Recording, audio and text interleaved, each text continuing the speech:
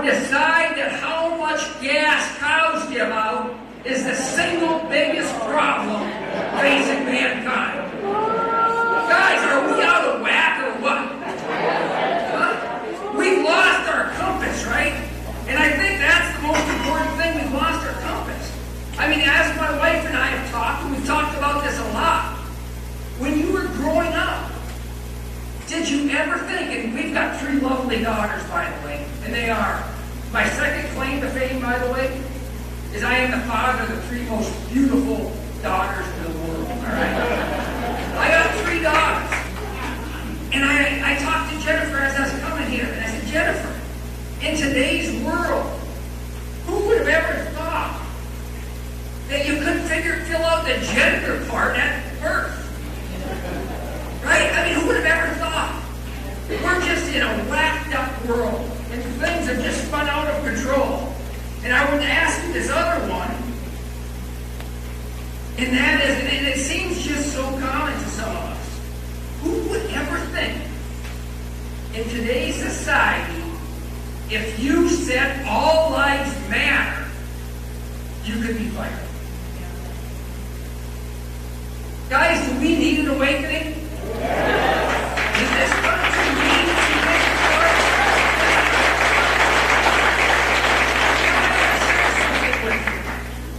The dirty little secret. People ask this, Donnie, how are we going to get this thing back? This world's in utter disarray. How do we get it back? And everybody hates to hear this. But the sad truth is if you want change, it's got to start with you. Right? It's got to start with you. And as I've told told you just a little bit about my family. If you look at why this country, I believe, is in the way and form it is today, what's happened to the family? Guys, what's happened to our family? God bless, I'm blessed, okay? And so much of who you are is defined by who raised you, right? That family-centered in God is what starts you out the right way, right? And for those that don't have that luxury, poor them. We've got to get the family stronger. As I told my mother is 88 years old. She's frail, she's little, and she is feisty. She raised 9 boys, right? Everybody comes up to me and goes, your mother, she must be a saint. And I said, let me just tell you, I live with my mother. My mother is tough. You know what her golden rule was growing up with 9 boys? If you ain't bleeding, she didn't want to hear about it. Right? So she is a tough old girl, right? She, the other day, at 4th of July, we all get together with the family. We're doing the fireworks, we're down there, and everybody, of course, Mom and Dad now, have been married together for 68 years.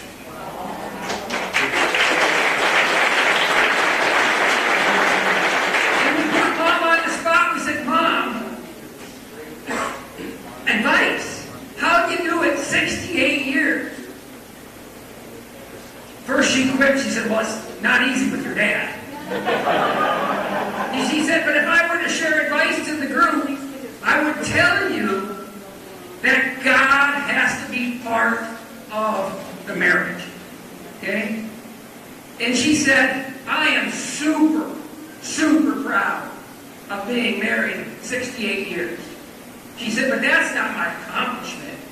And she said, that's what we need to change in America. It's not about me. It's about what I leave behind. And she's talking about her sons, right? One son passed away. There's 8 of us left. Married. All married. And I got to pull this out because it's a number I don't remember. She said, it's one thing for me to be married 68 years to the same man. But I've got 8 sons, married 252 collective years, to their original wife.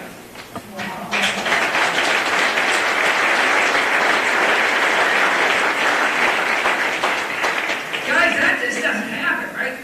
That starts with the culture of what's right in the world, right?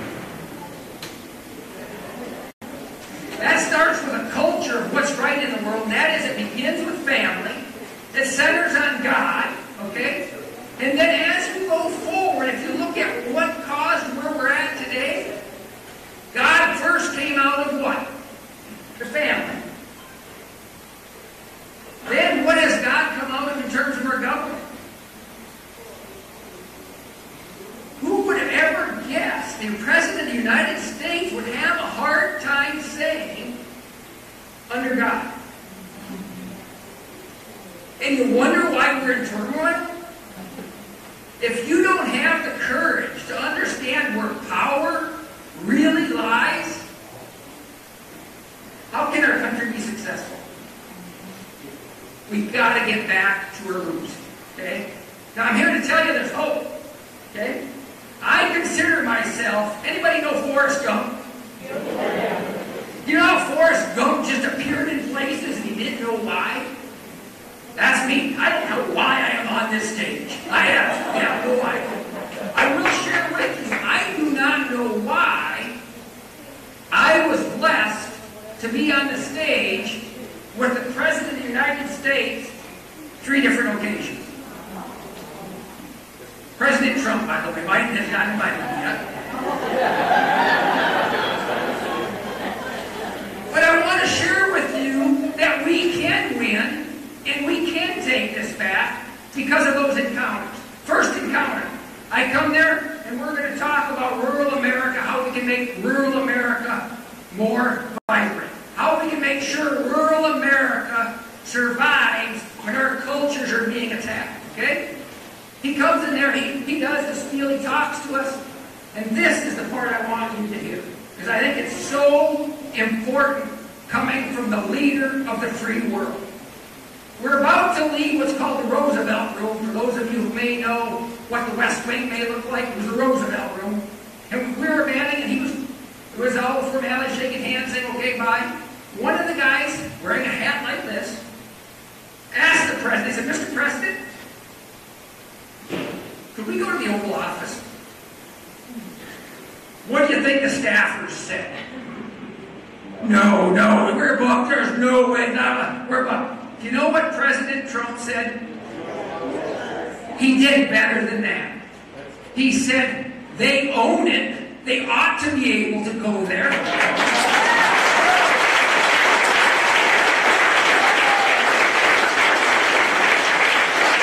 that get you home? Second encounter. I am on the stage of the USMCA signing for the United States-Mexico-Canada Agreement. I'm blessed to be one of the 20 guys behind the president signing one of the most historical things in the entire world, right? I'm sitting there, I'm on stage with him, he gets done, he recognizes the hat, comes up to me, and he goes, of course, in front of the stage is everybody who wanted a ticket in to see this thing, right? I mean, it's all the politicians who want front row, second row, and here's Forrest Gump on the stage, right? Not even knowing why I'm there, right? I'm sitting on there and I say to him, I go up to him and I say, President Trump, would you sign my cowboy hat? Off the cuff, because that's what I am. I just...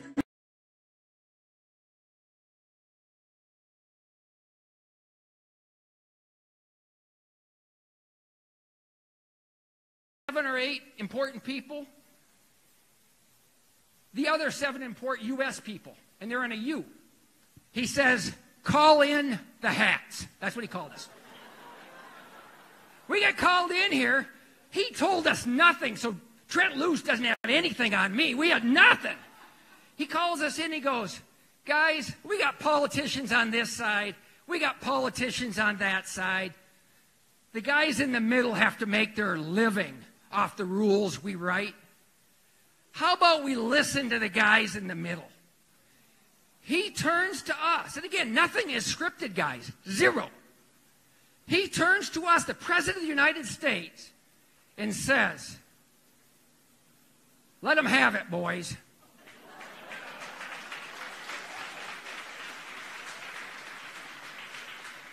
If you don't think there is hope, guys, when we band together and we vote right, can we take this nation back? We can take this nation back. Now on with the real program. That was just my introduction. My apologies for going just a bit long there. Who's going to be next? Is it going to be Emily? Robert? Oh, we got the man of the hour, guys.